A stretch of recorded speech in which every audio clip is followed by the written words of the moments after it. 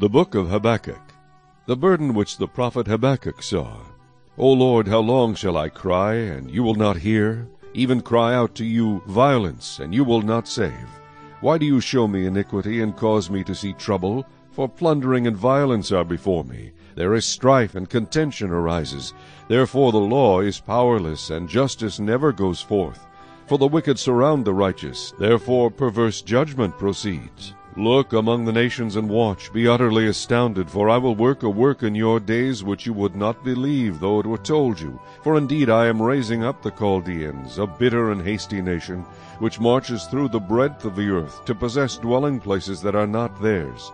They are terrible and dreadful, their judgment and their dignity proceed from themselves. Their horses also are swifter than leopards, and more fierce than evening wolves. Their chargers charge ahead, their cavalry comes from afar. They fly as the eagle that hastens to eat. They all come for violence, their faces are set like the east wind. They gather captives like sand, they scoff at kings, and princes are scorned by them. They deride every stronghold, for they heap up earth and mounds and seize it.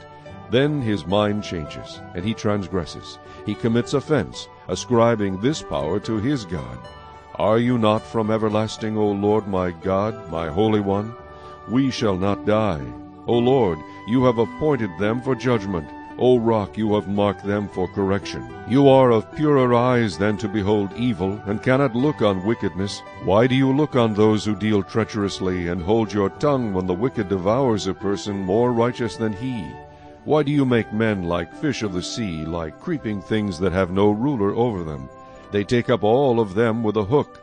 They catch them in their net, and gather them in their dragnet. Therefore they rejoice and are glad. Therefore they sacrifice to their net, and burn incense to their dragnet, because by them their share is sumptuous, and their food plentiful. Shall they therefore empty their net, and continue to slay nations without pity?